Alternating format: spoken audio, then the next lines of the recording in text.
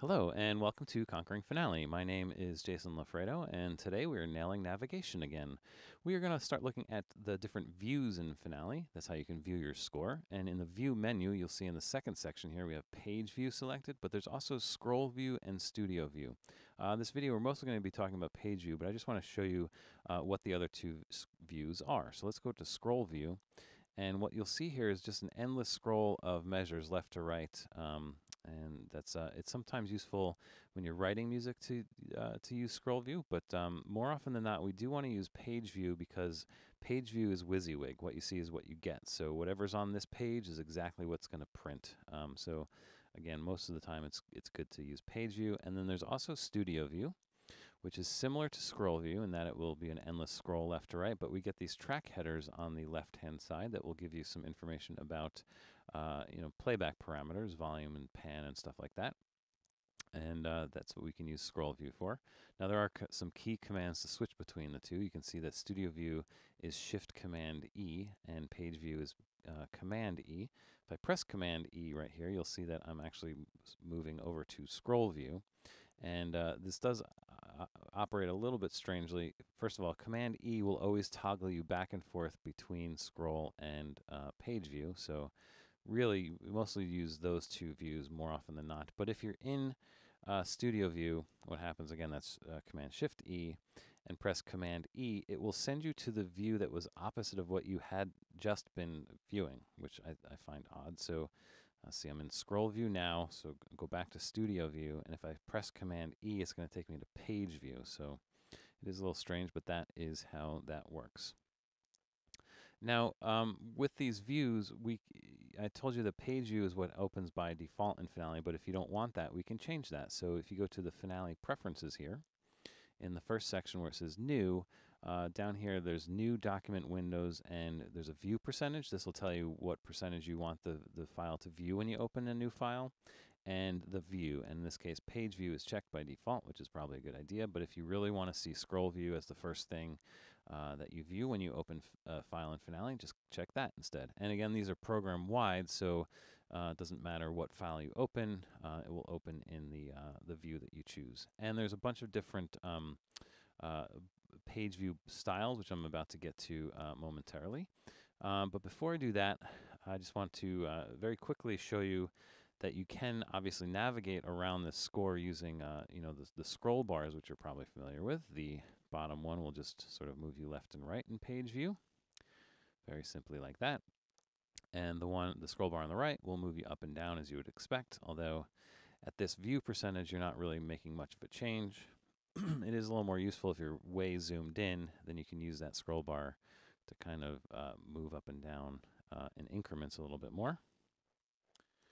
The other way to move about the score is with this, I guess I'd call this page shuttle down here, where it says page number and you see the number there, and there's these arrow buttons that you can click, and with that one right there next to the number, you can move one page at a time. So page 3, page 4, page 5, and the left button will do that as well.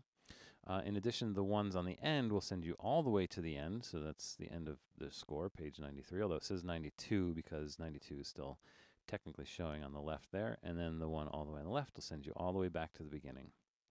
And of course, we can actually double click in this field and type something in. So if I knew I wanted to go to page 15, I'll just press 15 and press return, and it will send me to page 15. So we can navigate the score that way as well.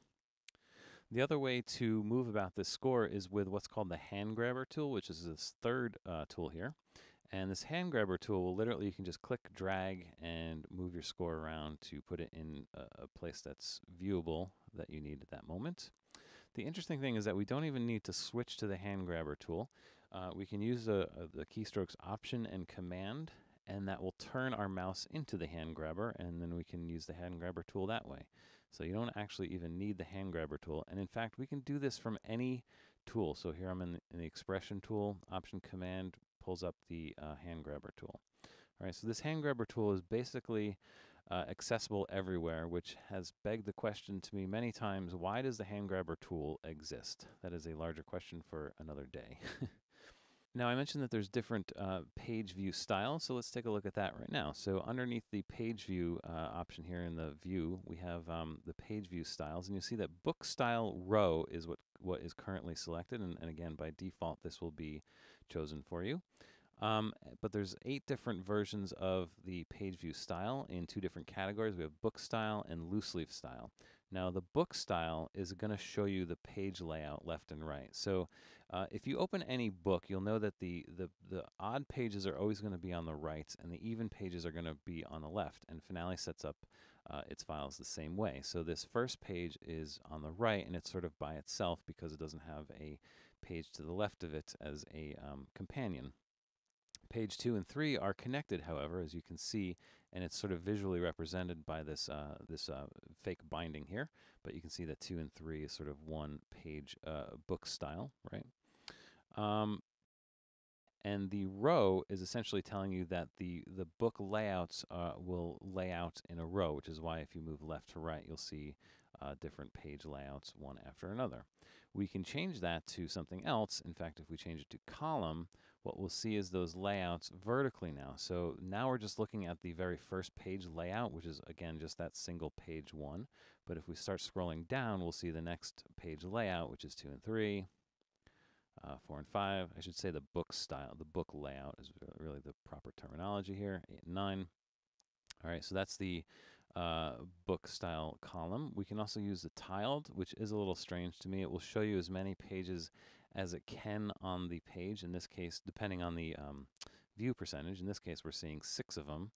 And but if we start scrolling, we will never see more than those 6 pages, which is odd to me. However, if you zoom out enough, you can actually start to see more pages. So now we see 8 pages, but we can't see more than 8. And you can actually keep going, pretty much see your entire score tiled all together if you really want to do that. And then finally, the last option there was book style current page spread only, which is kind of exactly what it sounds like. You will only ever see that one page spread.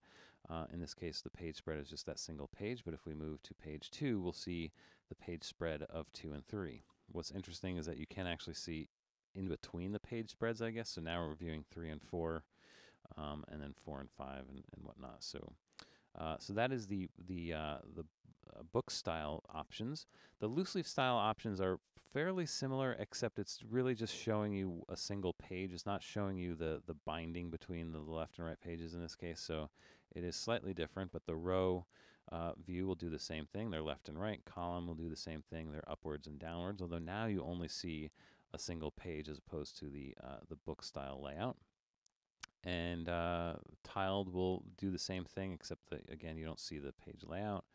And loose leaf style current page only will do just that. Now, if you really want to just only view one page at a time, this last option is the way to go because it will literally do that. You can literally, there's no other way to see multiple pages, which can be handy or not, just depends on your workflow and how you want to view your score.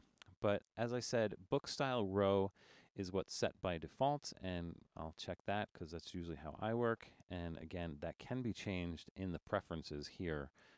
Again, you can choose whichever one you want, and that's how Finale will open every new file for you. Now, in addition to navigating around the score in page view with the scroll bars, the page shuttle option here, and the hand grabber tool, we do have some keystroke options that will help with this as well. If you have an extended keyboard, look at the home, the end, the page up, and the page down buttons. Now, those buttons will do some interesting things, and there's some modifiers that will make them do even more interesting things, which I'll talk about. So by themselves, page up, page down, home, and end will navigate your score by screen. And what I mean by that is that I'm going to press the end key, and it's going to navigate to the right by one full screen. So home will navigate to the left by one full screen. And what I mean by one full screen is that if you look on the right edge here, you'll see that the music gets cut off just about at the middle of bar 12. So if I press end, all the way on the left is going to be the rest of that bar 12. So it's literally navigating to the right one screen. And then home is navigating to the left one screen. The page up and page down's essentially doing the same thing, although because of this view percentage, it's a little bit harder to see. But if I zoom in a little bit more, you'll see that page down will navigate me down a full screen, and same thing with the page up. So that's those buttons by themselves.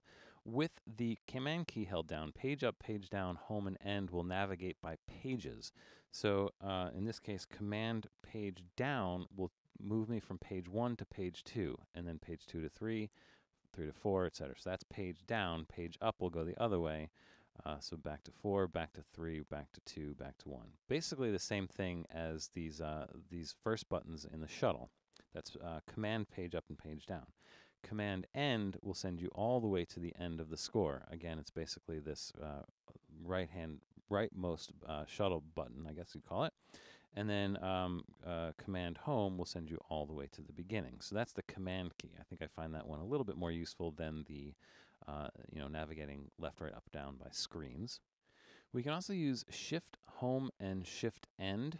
And these key commands are a little strange, so let me see if I can explain this to you. So if you're sort of viewing something that looks like this, so you've got this page, I think this is page 2, but you're sort of just seeing the top right corner of it.